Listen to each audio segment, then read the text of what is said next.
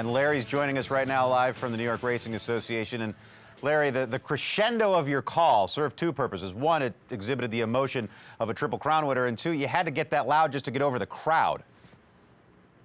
Yeah, it was pretty loud here, that's for sure. It was deafeningly loud, but I had a pair of headsets on and my own voice cranked in them, so even though I heard them, it was more of the first part of that, the overwhelming emotion that this moment has finally happened after this 37-year wait, and that I got to narrate it. It's just an unbelievable feeling. You know, the thing I love about it, though, is that, you know, on your interviews afterwards and then on your tweets and stuff, the perspective is coming more as a race fan, not necessarily the race caller, the voice of New York Racing Association, the guy who got to call the Triple Crown. Really what comes through is how much of a fan you are and what this means to you as a fan first, as someone who loves this great game of ours.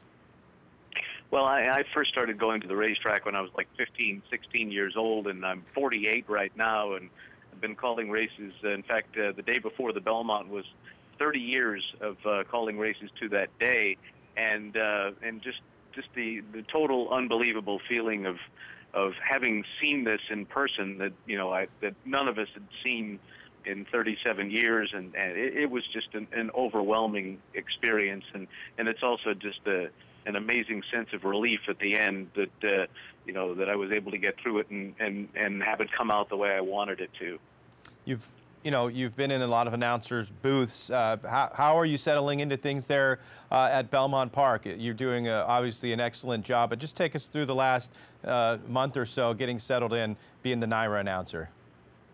Well, it's been a lot of fun. I mean, this is such an historic place, and it's a somewhat different place to call because the track is so huge, of being a mile and a half around and getting adjusted to, like a jockey has to the different poles and different positions, and there's so many races start in so many different places here. But I'm having a lot of fun, no doubt about it, here at Belmont Park, and really looking forward next to Saratoga, which is just going to be an incredible experience in itself.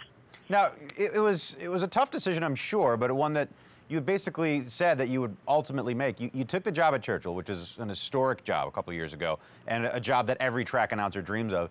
And it was on your mind at that point. You had said that the only job you would ever turn Churchill down for was New York. What is it about New York specifically? Is it just because that's, closer to where you're from, or is it just a circuit you've always been fascinated with? But what was it about New York specifically? Because by that decision, you end up calling the first Triple Crown winner in 37 years. So a very fateful decision and a circuitous route from, your days as a track announcer in 1985 at Bowie Downs. What was it about New York that was just so fascinating?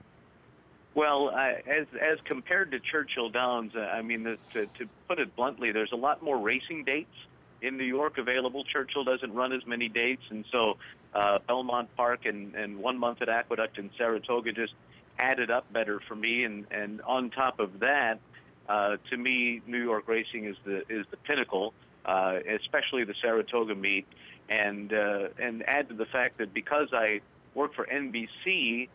Even though I was leaving Churchill Downs, I would still be able to call the Kentucky Derby, which really made that decision pretty easy for me. And I tell you what, I loved working at Churchill Downs. I really fell in love with the city of Louisville. It was a terrific place to live. And after some of these commutes of driving around here in New York, you sometimes think, oh man, I wish I was in Louisville. But I'm having a lot of fun here at Belmont Park, and it's a terrific place to work, and Saratoga is going to be even better. Well, you've spent so many years at Monmouth as well, so you're somewhat familiar with the New Jersey, New York area. Are you settled in yet in the city, or what's your commute like these days?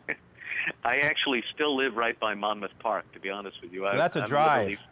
Yeah, I'm 5 minutes away from Monmouth and about 2 hours away from Belmont some days. Today was pretty much a rough commute, but 2 days a week I have been staying over at a local hotel on Thursday and Friday nights so that I don't have to do the commute each and every day. So I basically commute 3 days a week and stay over a couple days a week. And I guess eventually I'll move over here, but for the time being, I'm doing it this way. So looking forward, Saratoga's right around the corner. You still have some great racing left at Belmont in this meet. You have that fall meet at Belmont Park, which is one of the best meets year in and year out. It's hard to top a Triple Crown winner, but you were back at work 45 minutes after the Belmont Stakes, doing what you do best and calling races, and the show always goes on. I know you got to call race today, but looking forward to the summer. What are you looking forward to most? And after such an exciting weekend, what's going to get your blood pumping once again as we head into some of the great days of racing in 2015? Well, there's a few things to look forward to for sure. I mean, I look forward to coming to work every day, first and foremost, but we've got, of course, the Stars and Stripes Festival coming up here with some fantastic races, 4th of July weekend at Belmont.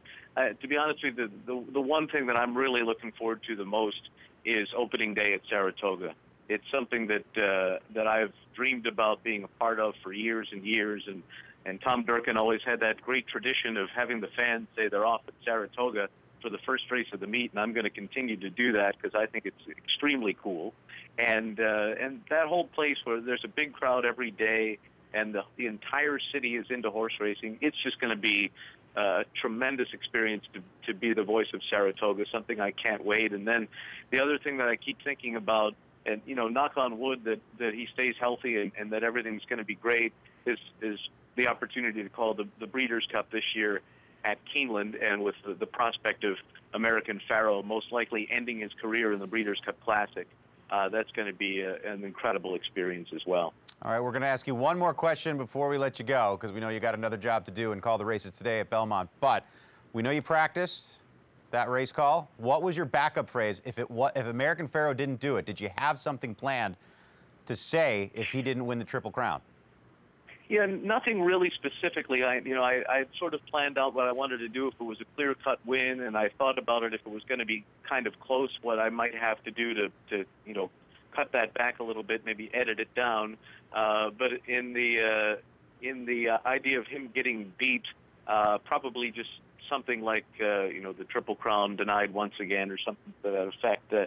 But I hadn't really thought of it too much on that side of things, and thank goodness we didn't have to worry about it.